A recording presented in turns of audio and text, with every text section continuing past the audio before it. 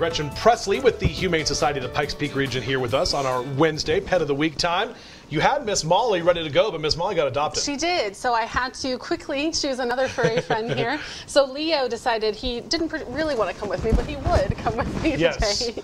All right, well, tell us about Leo. Leo is a little kind of tigery cat, right? We call this a Goody. It's the pattern. Goody. Yeah, so rabbits and cats can be a Goodies, but you know, brown tiger for simplicity.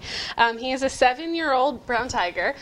He is neutered, and he is a little shy right now. I think the bright lights and noises of the studio are freaking him out just a little bit. Okay. But at the shelter, he's so confident, so friendly, and even with me, like, he's not extremely happy to be here, but he's being really nice. He's being really sweet to me. He's purring in my ear. He's cuddling with me. He's just, please take me home. He's a good-looking kid, Leo is, for sure. Now, what is Leo's adoption fee? His adoption fee is $25 because he is one of our seniors, and that includes the voucher for a veterinarian exam, vaccinations, 30 days of pet health insurance, and a microchip, and he is already neutered. Already neutered. Exactly, and he actually also had a dental at the shelter. Ah, which leads us to our next topic. February, last couple days of February, National Pet Dental Health Month, right? That's right. So when Leo came in, he did have quite a bit of tartar buildup on his teeth and one tooth that was kind of infected. I do too.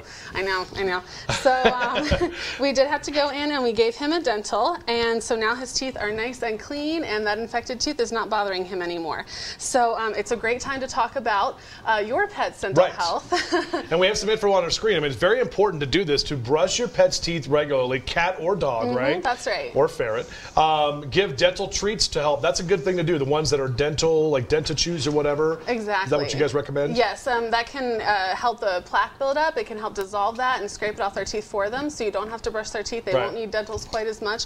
But you know, it's so important because if that tartar it builds up enough, it can actually enter their bloodstream and cause infection. So it really is so important. So very important to have dental health checkups. We're getting one with Fernica, I believe next month. We're getting a cleaning, but I try to brush their teeth at least once a week. And very good to do that because that can really help your pets prolong their lives. Exactly. All right, so the website is hsppr.org. That's where you can get more information, not only on Dental Health Month, but where you can find out more about Leo and all the great animals there up for adoption. We are getting close to Furball, too, coming up the end of April. Indiana Bones. Yes, we are so excited about that theme. It is going to be too much fun.